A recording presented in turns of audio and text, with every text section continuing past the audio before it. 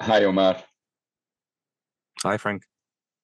Thanks for making some time to talk to me today. It's much Thanks appreciated. so much for having me. Thank you for Uh, having me. so you're a British Egyptian pediatric neurologist. You are the co-founder of Gaza Medic Voices, and you've been traveling to Gaza and the West Bank, I guess on and off to teach since 2011. Most of the time, I think, with a delegation of Oxford-based medics and surgeons, right? That's That's right. correct. Yeah, that's all right. Correct. I was wondering, I mean, we all seeing devastating images, we reading devastating reports. More than, I think now it's about 4,000 children have died in Gaza. We were talking before, and you were telling me like you're actually in touch with people in Gaza in various sort of hospitals. And do you have any updates? What do they tell you? Yeah, sure. So as you said, Frank, we've been continuous communication with doctors, surgeons, nurses, paramedics on the ground. Many of them are friends and colleagues. We've built up relationships over 10 years. And some of the team members, between them, we have probably 20 to 30 years experience of being inside Gaza. So, the context is every day has been worse than the day before. Every week has been worse than the week before. And this is what the doctors are telling us. I spoke to one colleague who was actually a medical student I was teaching 4 years ago and is now a resident, training doctor in one of the major hospitals. And his exact words about when I asked him, give us an update as to what is happening, where we are living in the apocalypse. This is hell on earth. He described his hospital sheltering 15,000 people within the hospital grounds. This is a hospital that normal bed occupancy rates for it would be 300 to 400 beds. So on top of the 1,000 patients they are looking after, 2,000 patients they are looking after, they have 15,000 people there in the hospital who are not even injured, or they're just sheltering for safety because they think the hospitals are safe. The reality is the hospitals are not safe. And we've seen the targeting of healthcare facilities. The last update he gave me was one of the things which is very upsetting, being a doctor myself and a healthcare professional, is many of his colleagues have been killed. He named 3 very close colleagues who have died in the last week. One of them was a female doctor who was pregnant with her baby and her 3-year-old son, all killed in one Israeli airstrike, including the fetus. And her husband was paralyzed from the neck down from a spinal cord injury and is now in intensive care. He also told me about his best friend, who was also a doctor, who had finished the 72-hour work shift and gone back home. And on arrival, his building was shelled. When they recovered the body, it was decapitated. There was no head attached to the body. These are the kind of very horrific circumstances these doctors are working in.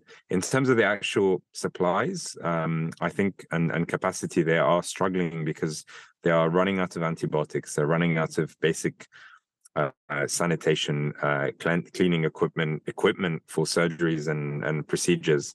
And in addition, the lack of fuel means that many of the generators are cutting out. He again mentioned to me that in their unit, the neonatal unit, which looks after premature babies in incubators, many of those incubators stopped functioning, and a number of babies have died that could have been salvaged or should have been, alive today had that not happened. So it is a pretty grim picture. Not pretty. It's extremely grim picture. It is, as he said, hell on earth. And I specifically asked him, what's your message to the outside world? And he said, we don't need your money. We don't need your food. We don't need your sympathy or your prayers. We have God with us, but we need a ceasefire now. That's all he could say to me, that they are begging the world for a ceasefire, for the West to intervene. Thanks, Omar. Can you tell us, I mean, because like one thing that sort of bothers me is that we always talk about the dead, right? So we sort of around 4,000 dead children now. We know Gaza is pretty much more than 50% of under 16. It's the population in Gaza is very, very young. We're only talking about the dead, and we should talk about the dead. but other children are facing a life of trauma, either psychological or, I mean, the type of injuries, even if they didn't die, will just, change their lives, right? What type of, so there's the dead, they are the dead, and what type of injuries do you know about, or do you see? Yeah, of course, that's a great point, Frank. So, the same doctor said to me almost to these words to this effect: the dead are dead, and the dead are the lucky ones. The ones that are alive are the unlucky ones.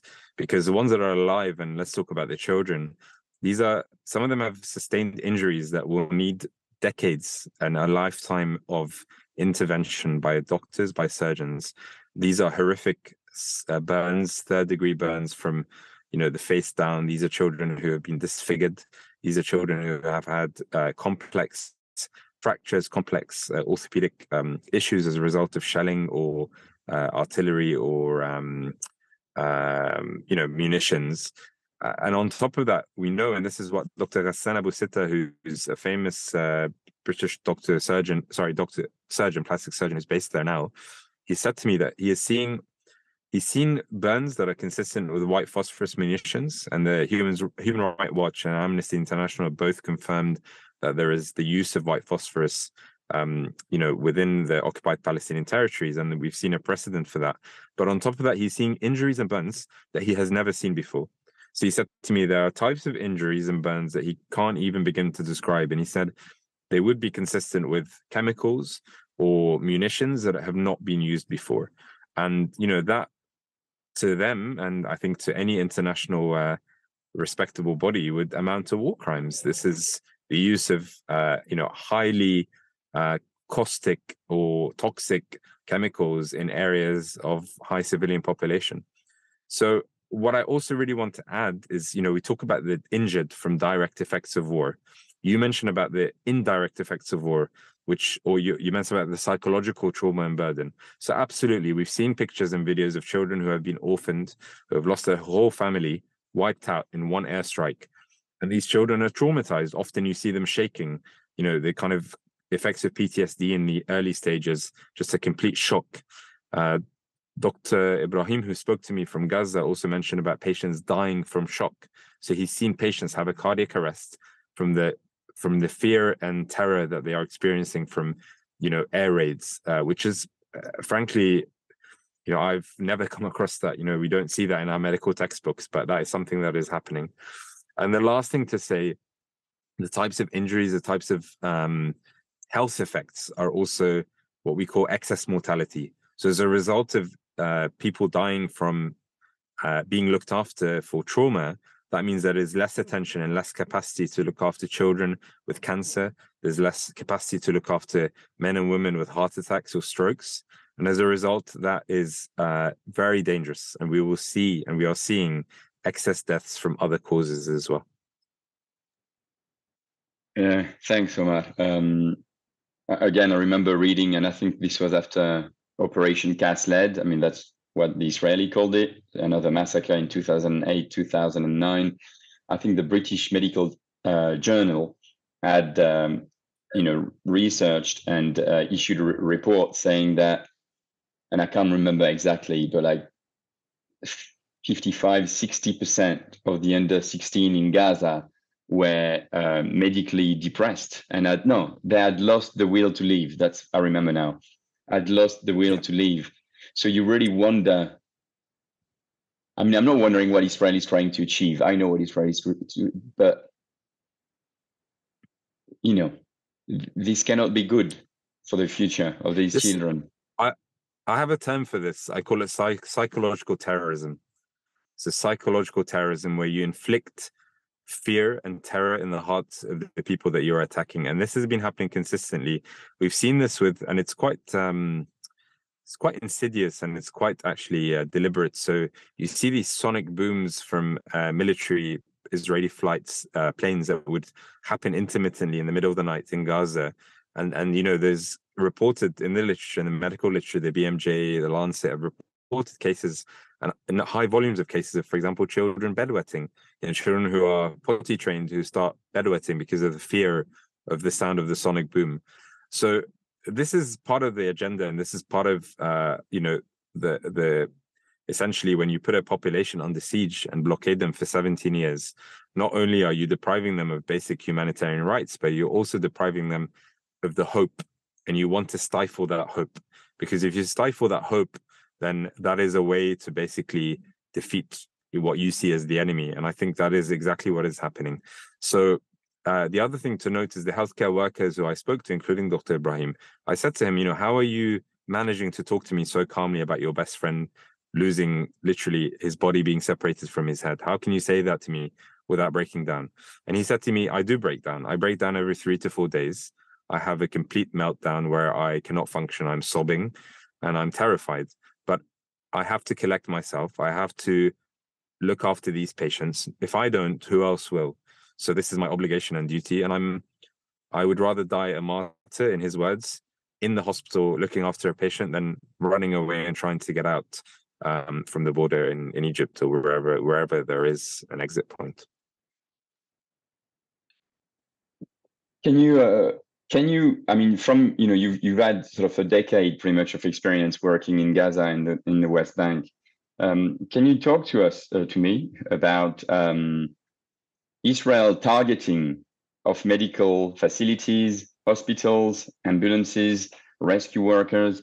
I was talking recently to John Dugard, former UN Special Envoy to Israel-Palestine, who told me that during Operation Cast Lead, he was in charge of the report for the Arab League. Israel targeted more than 30 schools, around the same numbers of mosques, and around 25 hospitals. Israel defends itself by saying that they sometimes target hospitals and stuff because Hamas or Islamic Jihad or any faction is hiding in hospitals. But from your experience, does Israel actually deliberately target hospital?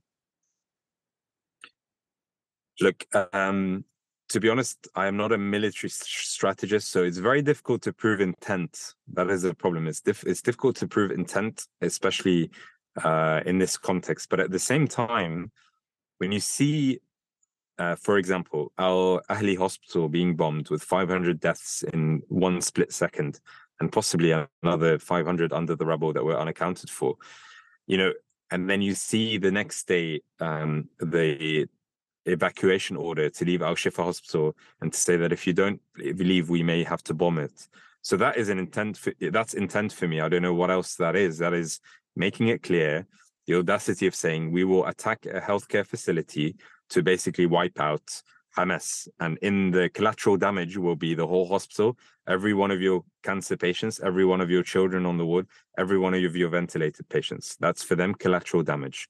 So there is a precedent, as you said, from all the way back to Operation Cast Lead, and prior to that, in the West Bank in the 90s, we forget around the time of the Intifada, the targeting of civilians, the targeting of healthcare workers, the targeting of UN and UNRWA staff. I mean, the UN and UNRWA have lost so many of their staff to, it's almost like Israel wages war on UNRWA. Like, for them, this is, and I think, and this is my personal feeling and the feeling of many of my colleagues, I feel that the agenda is, and this is actually quoted directly from Dr. Mads Gilbert, who's a Norwegian doctor that goes in very often to Gaza.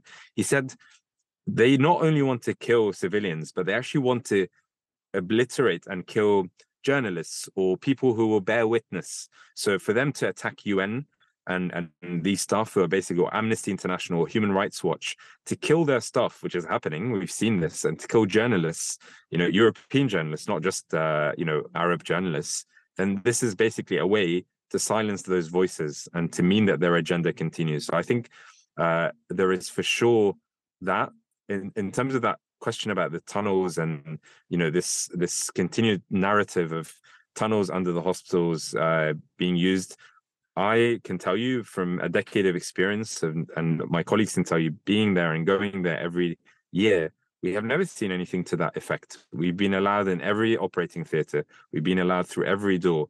So actually, it's a very dangerous narrative. And I actually want to highlight something from the medical body. So the Lancet, which is one of the leading medical journals in the world, and actually has taken a very good stance on this and called out Israel for its essential war crimes previously. They recently published this editorial And the editor-in-chief, who's been to Gaza a number of times, said that when you go inside the healthcare facilities, there are pictures of Saddam Hussein and Osama bin Laden on the wall. And this means that the population has been radicalized. That is insane. I have never seen a single picture of bin Laden or Saddam Hussein in any of these facilities. Yes, I've seen pictures of Yasser Arafat, but Yasser Arafat was seen as a Palestinian rebel and someone who was standing up for their rights. I know he's been labeled as a terrorist in the West ever since, but at that time he was someone that was looked up to. So I think it's really dangerous, this narrative and this continual association of healthcare facilities with terrorist groups or Islamic Jihad or ISIS is a very, very dangerous situation. I mean, of course, but it's obviously part of the plan, right? You dehumanize them, turn them into animals, terrorist-loving people, and then you genocide them. So we know it's part of the plan. Human animals, as the Israeli defense minister called them. Human animals. I want to ask you a last sort of question, because we have to try, us activists, journalists, medics that are supporting peace, human rights for Palestinians, freedom for Palestine. We have to try to imagine how we can help them, how we can move on in the sense, obviously not moving on from what's happening in Gaza, but move on and make the struggle better and make sure that this is indeed going to change everything. This is indeed, because I remember this was being said after Operation Cast Lead, Israel shot itself in the foot. It's going to change everything. It didn't. What can we do? I know you're doing a lot. You actually in charge, I don't know if you're in charge, but you're organizing a vigil in London tomorrow on Friday. I think it's 6 p.m. outside of 10 Downing Street. 10 Downing Street, Downing Street by Whitehall. He's on Whitehall, Can you briefly, sort of to end our conversation, tell us what you think we can do and maybe talk to us about the vigil briefly? Of course. So I think what I've been saying it since day one, and initially I was at risk of being cancelled, but luckily people are listening, maybe because I come from a humanitarian side. But I think civil society is responsible in this. When our politicians fail us, which has happened in every large conflict, we've seen it at the Iraq War, we saw it in different times, that civil society is basically responsible to start mobilizing. And that is what we are seeing. And people are in the hundreds of thousands in many cities across the world, in London, in Paris, in New York. These people are going out on the street and saying, we need a ceasefire now. So when you have enough of a voice, as a collective voice, that will apply pressure on our governments. Having said that, we've seen 2 million people in the streets of London calling for the Iraq war not to happen, and it still happened. So you have to think, and I think the next step is to basically escalate and think about sort of, this is not my personal opinion, but this is the opinion of many, many people will say you need to, sorry, Frank, someone is trying to call me at the same time. So you have to say, basically, you have to consider escalating to boycott and sanctions essentially, because we know that apartheid South Africa only responded in the end to pressure from financial pressures. Money talks in this world. And if money talks, then you have to kind of go through that angle. In terms of healthcare professionals, and this is my limited role, and I'm a humble servant to a huge team who are basically behind the scenes organizing this, we have been saying as a medical community, enough is enough. A ceasefire has to happen. And we feel it's within our rights to go and protest and stand outside Downing Street in a vigil and direct a message directly to Rishi Sunak, the British government, our Prime Minister, and the Home Secretary, Suella Braverman, who talks about hate marches. We will show her tomorrow. These are not hate marches. These are peaceful vigils, family-friendly, where we are uniting in our humanity and in our collective disgust at what is happening to other human beings and people whose value in terms of life should be equal to any one of us. I am lucky that my 7-year-old daughter and I and my wife were born and lived in the West. We are just, that is our cards. We got handed those cards. My daughter and I and my wife could have been born in Gaza. We could have been living in Gaza. These people are just like us. And this continual dehumanization by Western media, by Western governments, by Israel is, negating that. And not only that, but, this vigil, the reason it's happening, Frank, is we have been silenced. So we tried to hold a fundraiser in the UK to raise £1 million for Gaza, humanitarian aid to build hospitals, to help donations towards the cause. And we were cancelled from every venue that we approached for security threats, for security reasons. And frankly, I come from Egypt, and in Egypt, we get told by the UK government, we live in a police state or you live in a dictatorship. I'm sorry, but if you are being threatened with not being able to go on Saturday to march because it's a conflict with Armistice Day, if you are being told that these are hate marches and you're being cancelled from venues, what is that apart from a police state? How else would you define a police state where the police actually decides whether you can voice your rights or not? And it's a really slippery slope, and it's actually, I think, unmasked quite a lot of the hypocrisy and double standards that we see in our own governments. Thanks, Omar. This is much appreciated. So thank you for doing this while on your way to pick up someone at the airport for the march and the vigil on Friday. So yeah, thanks again. Thank you so much for having me. Appreciate it.